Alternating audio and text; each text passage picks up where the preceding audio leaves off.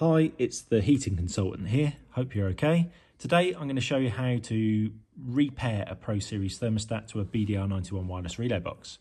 So I've taken the front cover off the Pro Series thermostat just for clarity, okay?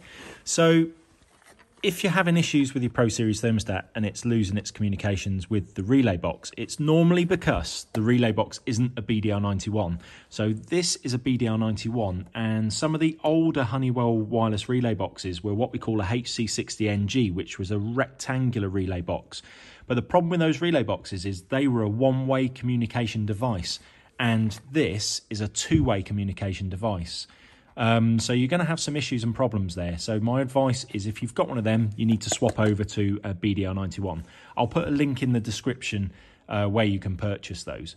So the Pro Series thermostat, to repair it, it's a very basic thermostat. So it's got 3 buttons on the bottom and 2 on the side. To repair it, we need to go into what we call the binding menu. Okay, so that's the binding menu. So on the thermostat itself, I'll just put it down here like this. Down here, we've got a menu button down on this left-hand side. This is the menu button, and then this is the minus and the plus button. Okay, what we've got to do, we've got to press the menu button and the minus button all at the same time. Okay, so if you press minus button and the menu button, press and hold those, and you'll come into what we call the binding menu, okay? And you'll see that 14A will be flashing, okay? And it will say the number 1. So what we need to do to repair it is, when it's flashing 14A like so, we need to click the tick button. So this where the tick is. So we've got to click the tick button and we get number 1 flashing, okay? To clear the memory, we've just got to click the tick again, okay? So when we're on 1, we just click it again. And what will happen, after a couple of seconds, it will go 0, 0, which indicates that we've cleared the pairing, okay? So the binding that was on here, we've cleared it. Okay, so 0, 0, as you can see. So if we press the tick again, it will take us to 14B. But we need to go back to 14A. So if you press the plus button, it will take you back up to 14A. Okay, and we're ready now to proceed to pair. Okay, so what we've got to do, then you need to go off in your house, find your relay box. Like I said, if you've not got this relay box, you need to replace it really, because you will have issues with these two pairing to each other. I know a few sellers on eBay say you can pair them to the older generation relays, but you can't, okay? You need the BDR91 or an equivalent to this, okay? So on the relay, what you've got to do is you've got to press and hold the button for a full 15 seconds to clear the memory on this relay box, okay?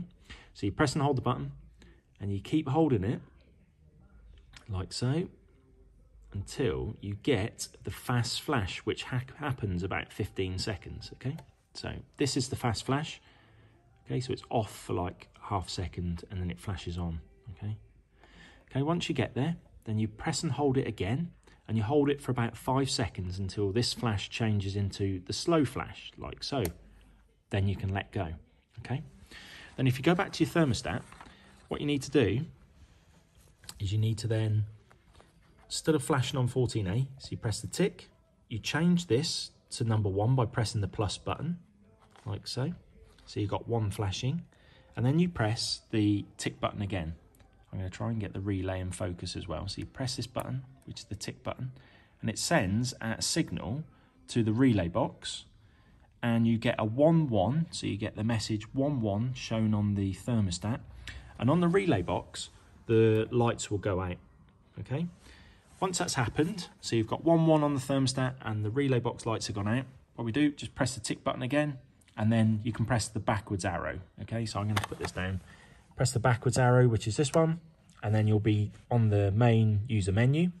And then to test it, what we want to do is we want to press the plus button until you get the temperature raised above the actual temperature, which is displayed on the screen. So we're going 22.5, we've got 17 on the screen. The relay box comes on like so, okay? If we then turn it down, so if we turn the thermostat back down below 17 degrees, so if we set it to like 14 degrees or something like that, what should happen is the relay box should go off, like so, okay?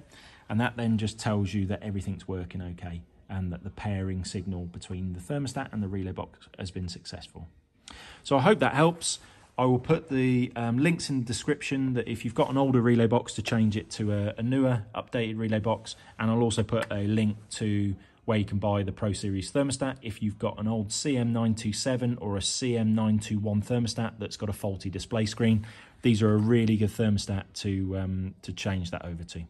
I hope that helps. If you have any questions, please just put a question up in the description, in the questions area, and I'll do my best to answer them. Thanks very much.